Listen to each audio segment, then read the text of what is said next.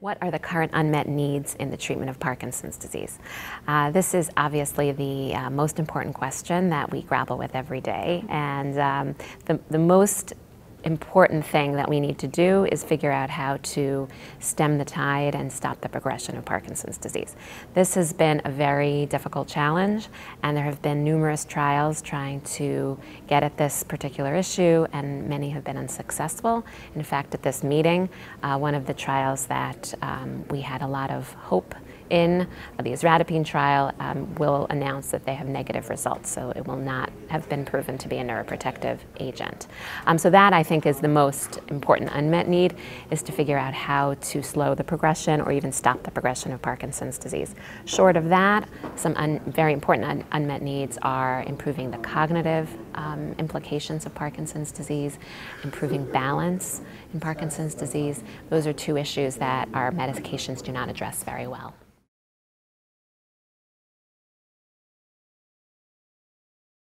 What have been the most recent developments in the treatment of motor fluctuations in Parkinson's disease? Motor fluctuations refers to a state in Parkinson's disease where a patient may not be getting sufficient benefit from one dose of medication, and they find that the part of their day they spend in the on state where the medication is working, but then part of their day they spend in the off state where the medication is not working. And they tend to fluctuate up and down throughout the day like this. So two strategies to tackle this problem. One is to give a rescue dose in between doses, and so you take your regular doses, but then you also use an extra medicine when you need it throughout the day. The second strategy is to develop medications that can more evenly distribute the medication throughout the day, so you do not have these ups and downs to begin with. In terms of rescue medications, there has been a medication that was recently approved in the United States and has been available for the past couple of months, which is a levodopa inhalation therapy. And a patient, when needed, takes a puff or two puffs of the levodopa, and that allows them to get out of that particular off period that they may be experiencing. In terms of the other strategy, developing medications that have a longer life to begin with, there have been a number of medications that have been developed and been introduced in the market over the past few years. There's a medication called Rytary, which allows for more slow release of the medication from the stomach, and a medication known as Duopa, at least known as Duopa in the United States, which is a dopamine or levodopa infusion directly into the small intestine via a pump. So that type of strategy has been effective, and at this conference there have been a few abstracts that have spoken to the development of additional medications that have that purpose.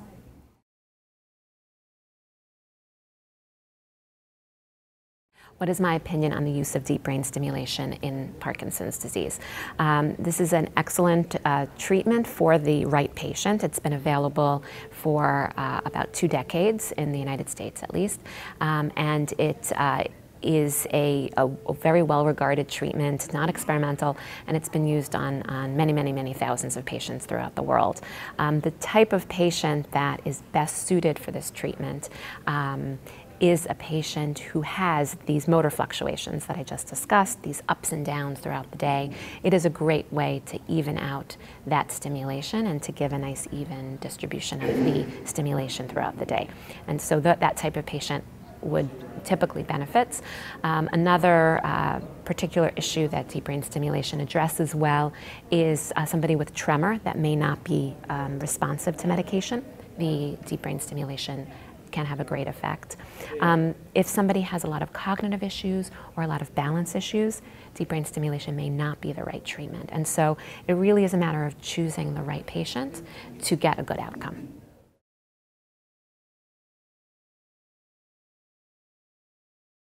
What have been the most important advances in the treatment of neuroprotective or neuromodulating treatments in Parkinson's disease? Unfortunately, there have been fewer advances in this area than in some of the other areas that we've been discussing here, and this is really where we've been stymied. And so, unfortunately, there isn't a huge breakthrough that I am able to discuss with you today, but there are additional trials that are underway and ideas that people are generating even as we speak. And so the hope is that that is the next thing we can report on.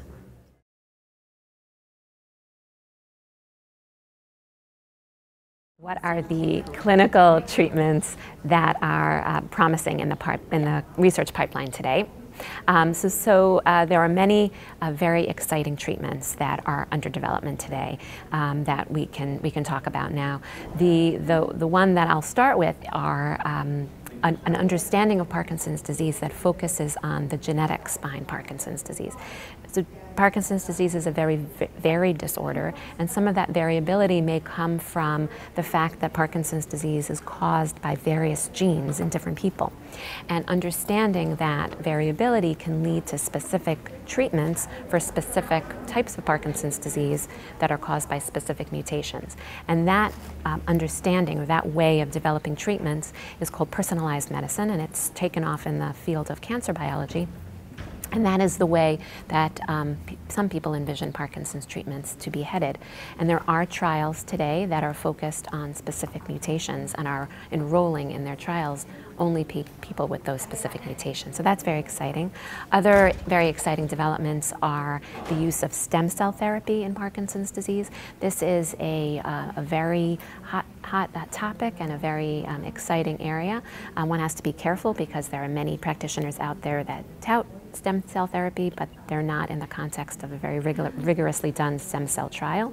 So you have to be very careful, but when a study is done correctly, it can be safe and lead to important developments for the whole population of people with Parkinson's disease. And the third are gene therapy trials, where again, very hot and exciting topic, where certain genes are introduced into the brain to allow the brain to work more effectively. So there's a lot of really exciting biology that's being put to use to help people with Parkinson's disease.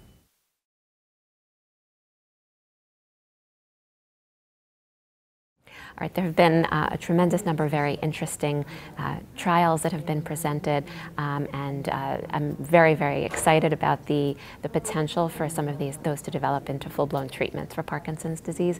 I've also been very excited about a few abstracts that I've seen that have focused on the genetics of Parkinson's disease, and specifically on the genetic profile of people who are inclined to develop cognitive problems in Parkinson's disease, and further understanding the specifics of different people and how those different people develop the symptoms of Parkinson's disease, I think is going to be one of the important features of treating Parkinson's disease in the future.